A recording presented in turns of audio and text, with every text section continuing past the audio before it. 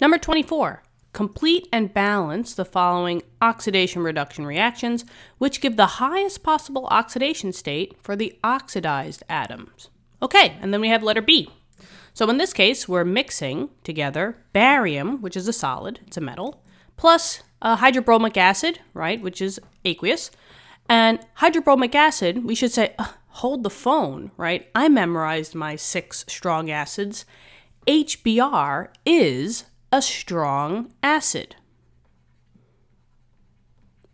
Remember, there's 6 strong acids and 6 strong bases. Definitely in previous videos, I went over the 6 strong acids and bases. So if you want a list, just go back to when it was an acid-base question, and I probably wrote it down. But this is a strong acid, right? And strong acids and strong bases always are aqueous. They will always break up into their ions so readily because they're really reactive. Okay, so now let's see what the products are. So Ba, barium, which was a solid, is mixing with HBr, aqueous, and now we got to find out the products. Okay, now the key here is actually knowing what the ions are of HBr. Right? Now, HBr, use those subscripts, right? There was 1 bromine and 1 hydrogen. Actually, I said that reversed, but I think you get what I was trying to say. There's 1 hydrogen and 1 bromine. Use those subscripts to crisscross back up, right? This 1 told me that the bromine was a -1 charge. And remember, the negative goes in the back, standard notation. And this one told me that hydrogen was a +1. So I have hydrogen being a +1 and bromine being a -1. And that makes sense. Hydrogen, on my trend of oxidation states, wants to be a +1 when it's a compound, and bromine wants to be a -1. So the trend is true. However, now we're adding barium to the mix. Now barium right now is a 0 charge. Remember, any atom that's by itself that is not stated otherwise is always a 0 charge. Now, we're looking at this and we're saying, okay, what's going to happen here? What type of reaction is this? Well, yeah, it's an oxidation-reduction reaction, right? But specifically, it's a single replacement. I know that it's a single replacement because I see 1 lonely atom by itself and a compound. If you see 1 lonely atom with a compound, it's automatically a single replacement.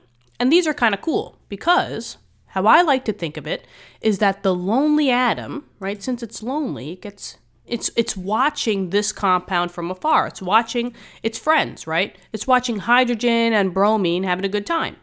And barium, gets a little jealous. So barium is going to want to try to swoop in here and try to mingle with either hydrogen or bromine, right? Because barium wants to make its own compound. But he can only choose one, or she, or they. So barium can either react with hydrogen or bromine. Now the answer lies in what the charge of barium wants to be when it makes a compound.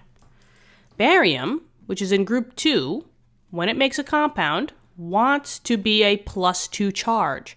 So barium is going to want to go from a 0 to a +2. And it looks like it's becoming more positive, right?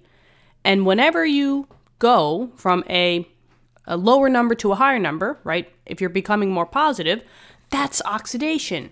Oxidation is losing electrons. Electrons are negative. So if you're losing negatives, you're going to look like you're gaining positives. Right? You're going to look like you're becoming more positive. And that's what barium is doing.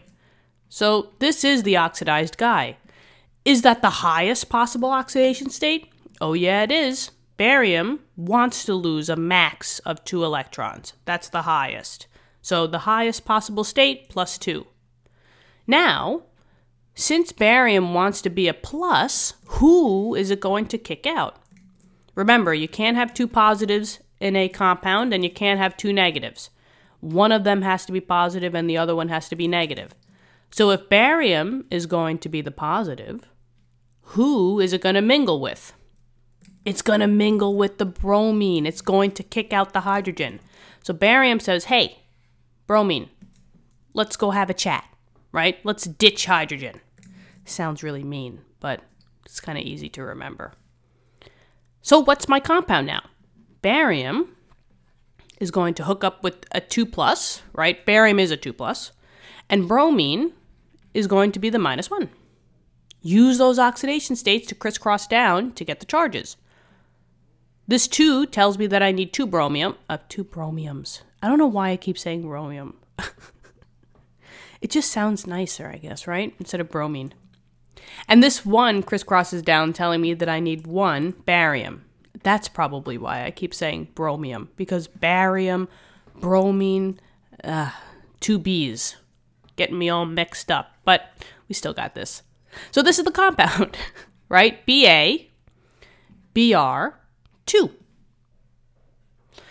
Now, what happened to little old hydrogen, right? Hydrogen is now all alone. Poor hydrogen. But however, is hydrogen going to be just H, or does it exist in a different way by itself? You're right. It exists as a diatomic, right? Hydrogen, when it's by itself, is always going to be a diatomic. Di means 2 in chem. Atomic, atom, atoms, right? So H would exist as H2. There's, I think, 7 diatomics that you have to memorize. Elements, when they're by themselves, will be H2 or N2O2F2. Those are your diatomics. So it's N2. If nitrogen is by itself, it's N2, not just N. If O is by itself, it's O2, F2. And then you go down. Cl2, Br2, and I2. If these elements are by themselves, they are a diatomic. These are the only ones. So I like to remember it as H, right? That's off to the side. And then I say NOF down. NOF, NOF, and down. Whatever. Whatever makes you, memorize it.